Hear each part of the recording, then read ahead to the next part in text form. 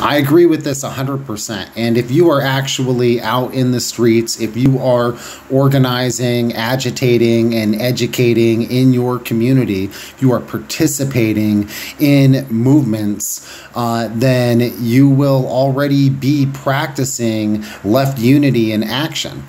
You do not need to go out and declare left unity. It is not something that we need to proselytize or proclaim. It is something that we do, and we do that through action. Every single anti-war coalition that I've ever been in or organization has been anarchist, communist, Marxist, socialist, and progressives all working together to push that movement forward, right? Every single LGBTQ organization or coalition that I've been in has been anarchist, socialist, Marxist, and progressives working together to build that movement.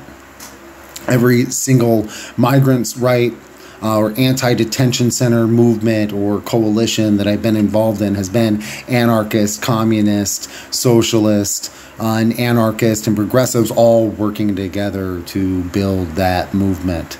I think you're noticing the pattern here, right? See, left unity, when people, they throw it out there, they're almost always using it to shut down and to stop ideological struggle. And that is liberalism. So I believe in the unity of leftists, but not in left unity as it's used in the United States in the 2020s.